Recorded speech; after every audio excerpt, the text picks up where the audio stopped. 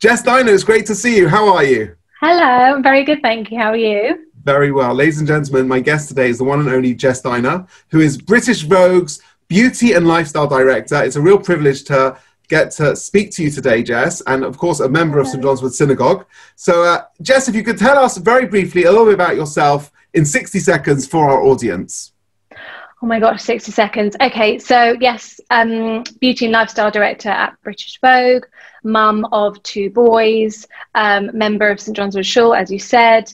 I have worked at Vogue for probably, gosh, like on and off 15 years. So basically all my working career, I've pretty much been there, save a brief stint somewhere else. But yeah, it's an amazing, amazing job.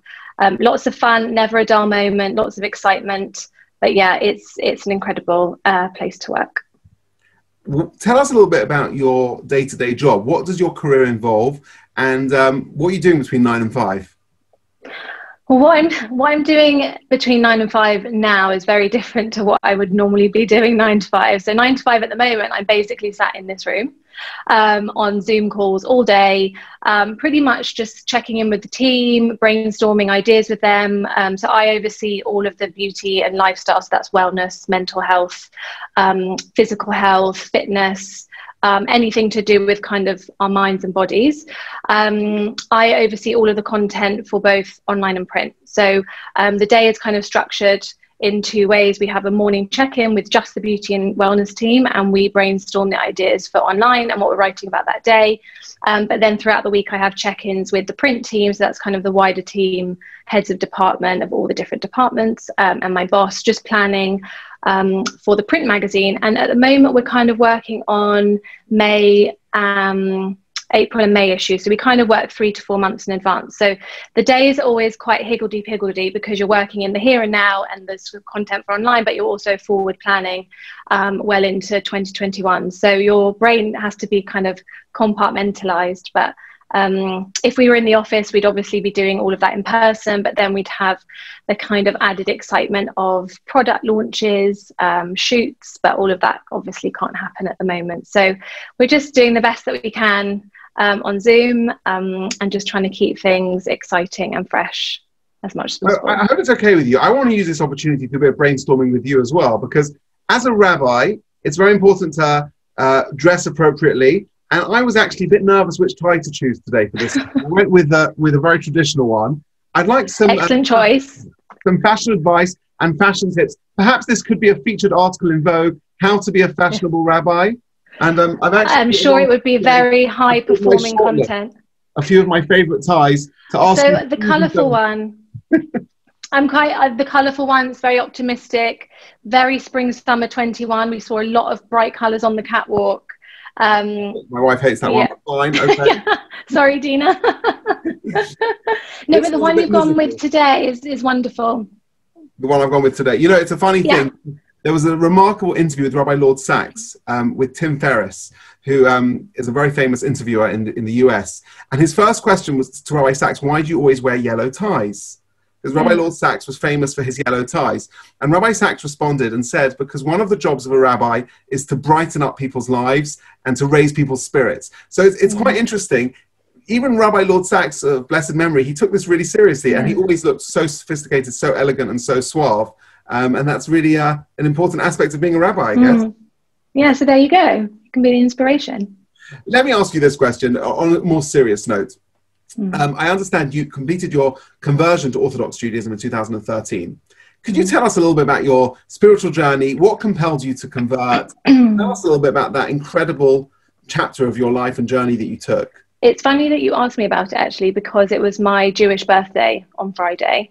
So I feel very lucky because I have my regular birthday, and then that's in July. And then I also have my Jewish birthday, which is in November. So it's kind of been something that I've been reflecting on a lot recently because of my birthday, but also I wrote a piece about it for Vogue for our November issue. It was our October issue, actually, about the whole journey. So it's kind of something that I've been reliving and re-experiencing quite a lot recently. So yeah, it was in 2013, as you said, but there was kind of a lifetime of build up to it. I mean, shameless plug, the detail is all in the piece. If you want to read it, it's on the Vogue website right now. But kind of in a nutshell, my father's American, my mum is French. We were living in America, and we relocated here when I was around 4. We relocated to the UK for my dad's job. And we had been living in New Jersey when we were in the States.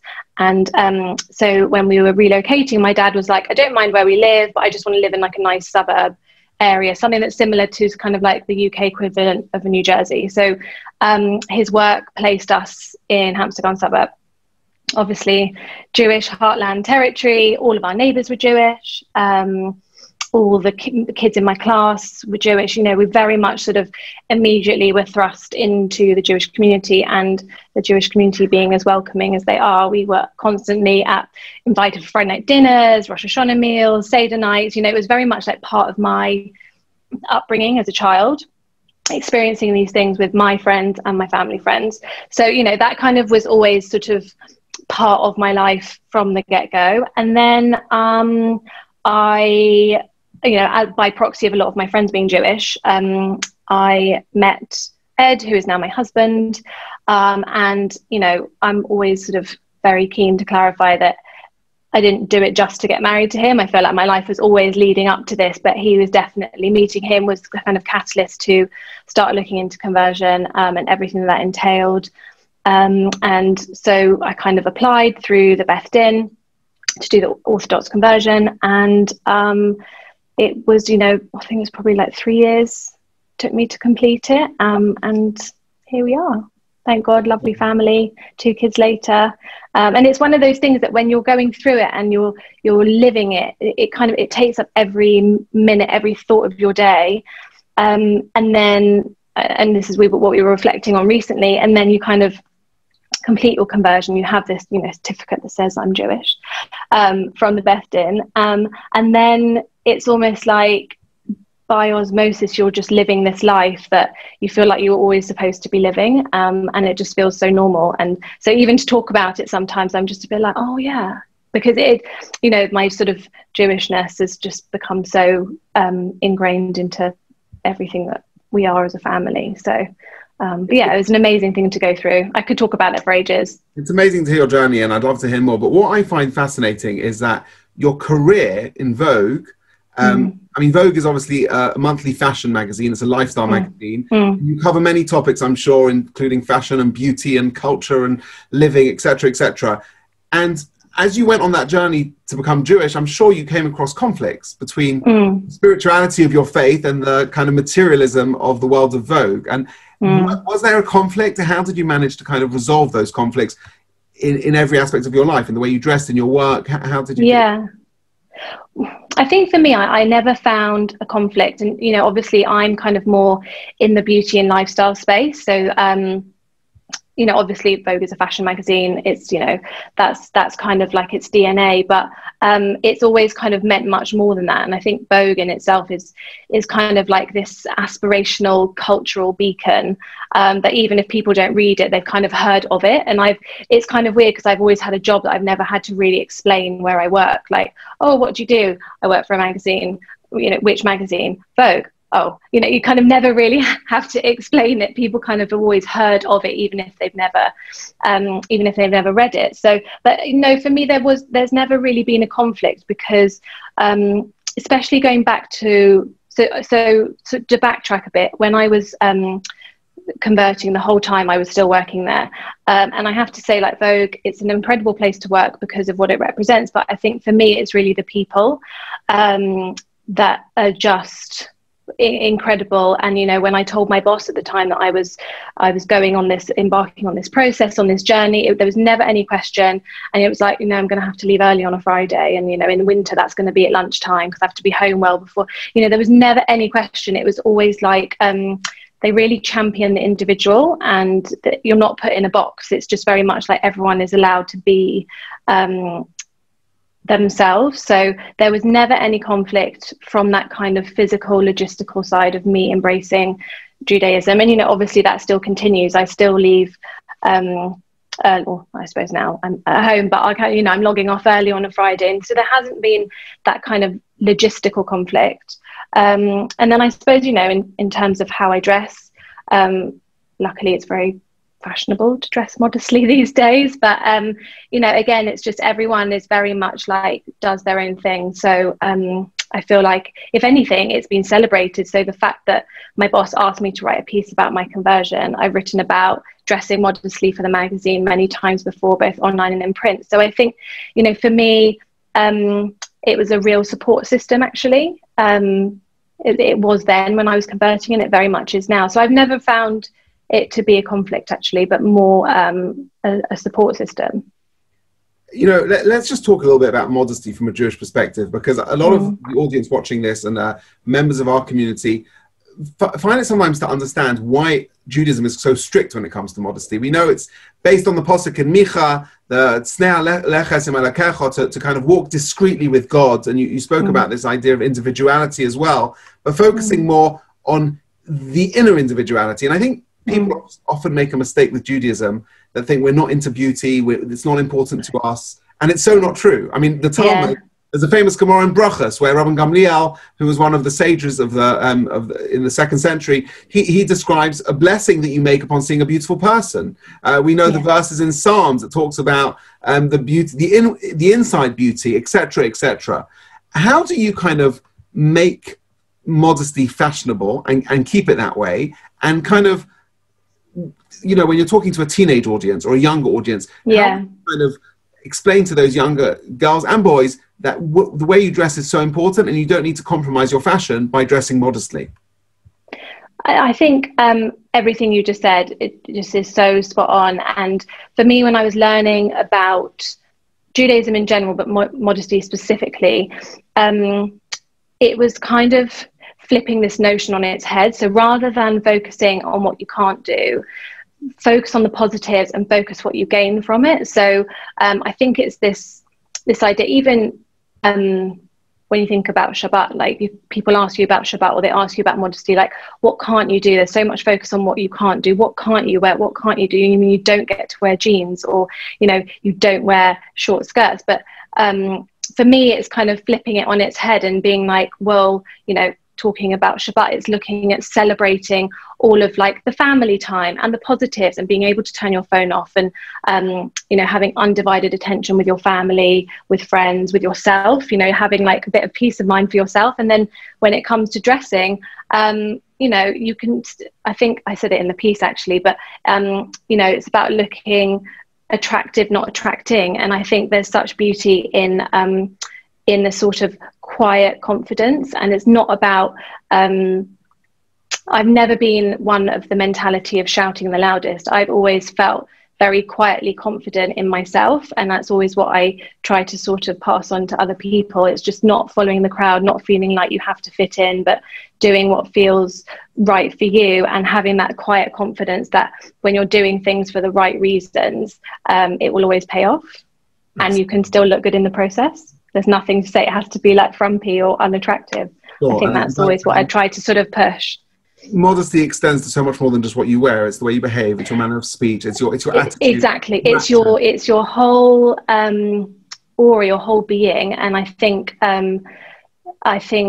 also there's so much beauty in that. And I think I don't know. I kind of I always try to pass that on, because I just think it's such a lovely attitude, but like from a holistic perspective, not just from sort of the physical of how you look. And it's funny because even you know, since I wrote that piece, so many people are like, oh, so that's why you wear dresses. You know, it's not always like something that I sort of readily talk about. It's just very much like I just always dress like this. And then, you know, for all the people that have ever asked me like why I only ever wear midi dresses, now you know. But I think that's part of the beauty of it. It's just, you know, for people to very kindly think that I sort of dress nicely, but this happens to be the reason. I think, you know, there's something quite lovely in that. Well, and of course we know royalty, they all dress modestly, and that's an interesting aspect of things. This is it. I mean, Kate Middleton was a big inspiration at the time.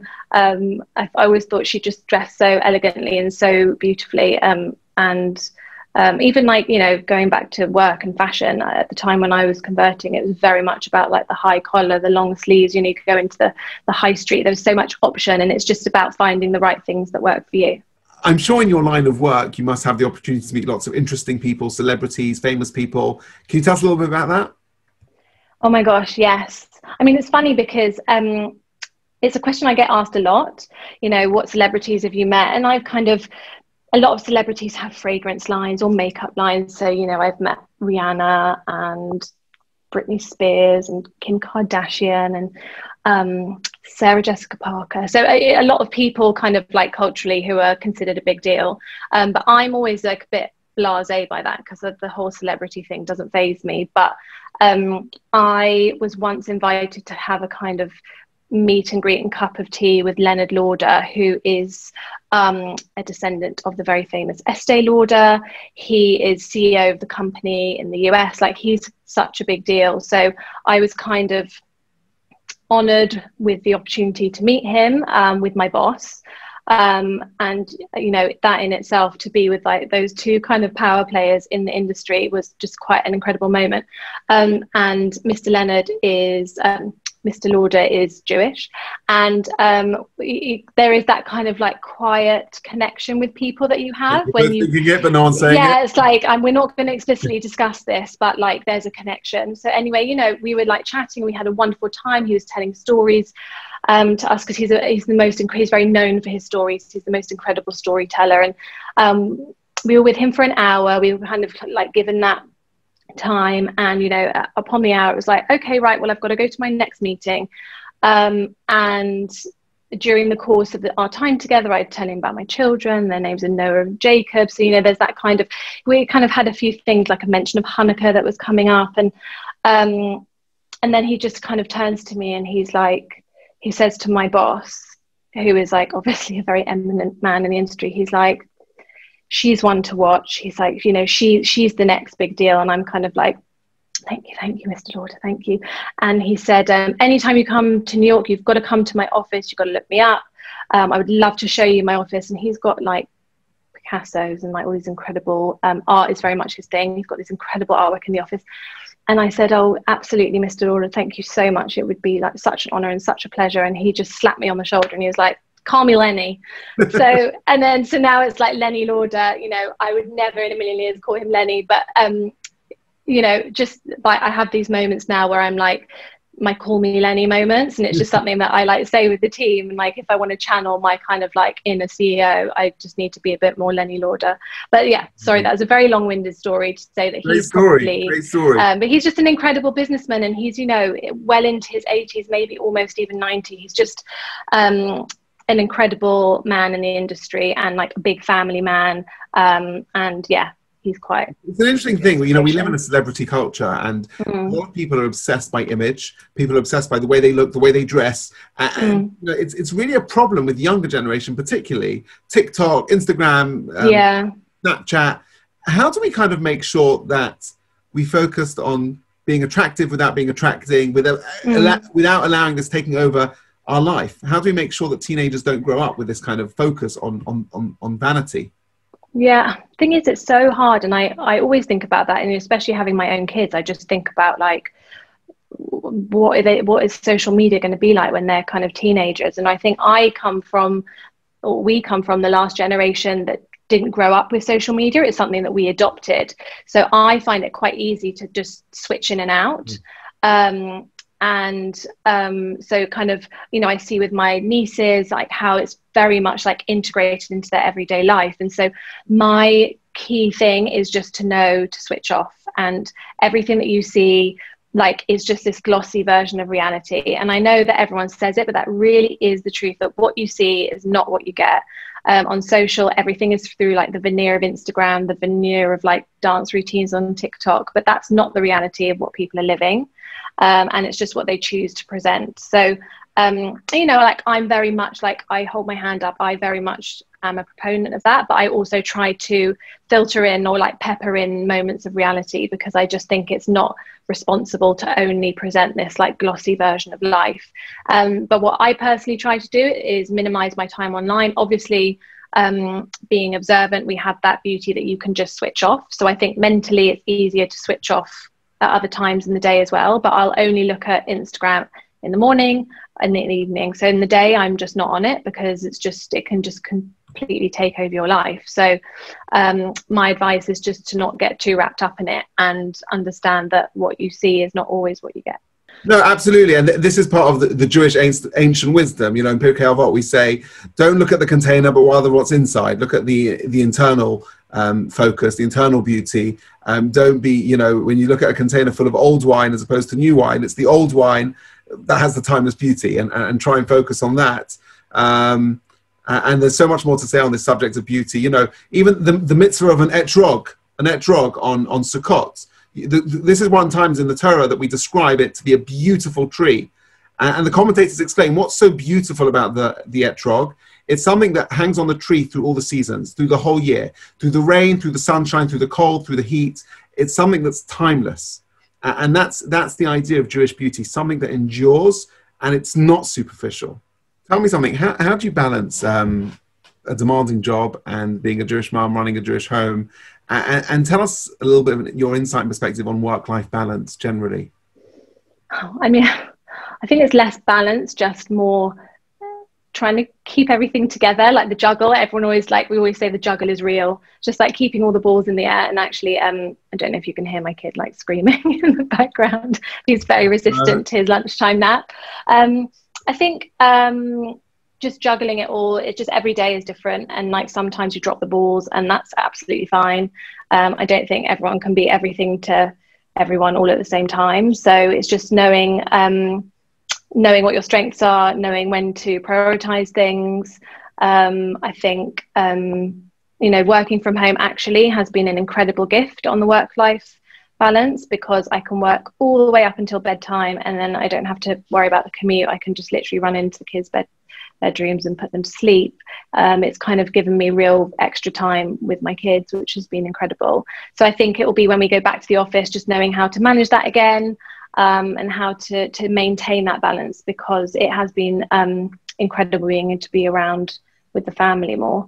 And then also, you know, from a Jewish perspective, I think I work full time, so it's just about being really organized. I mean, you all know, so many people watching will know that kind of countdown to Shabbat on a Friday.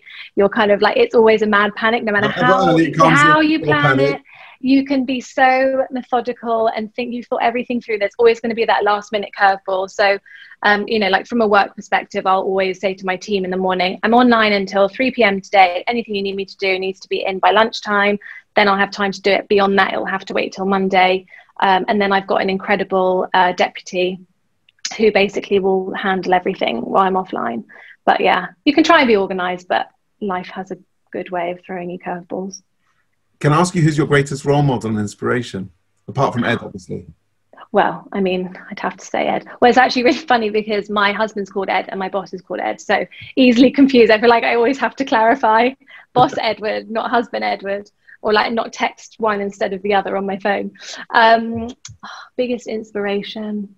I think I would be remiss to not say the Rebbetzin that I learned with during my conversion, because she's still a very close friend, Ruthie Halberstadt. She is just the most incredible person, and she's kind of like taught me a lot about who I am, and she taught me like the nuts and bolts of everything, but sort of on a more spiritual level too. I think that she's incredible. Fantastic. So I want to shout out to her. Well, it's an inspiration to speak to you, incredibly successful person who manages to juggle everything, family, Judaism, career, and please God, we should learn from you. Any last fashion tips for the rabbi? Whatever you're doing is working. Just don't, if it ain't broke, don't fix it. Just keep doing what you're doing. I'll take that. I'll take that. Thanks so much, Jess Diner, and wishing you all the very best. Thank you so much for having me.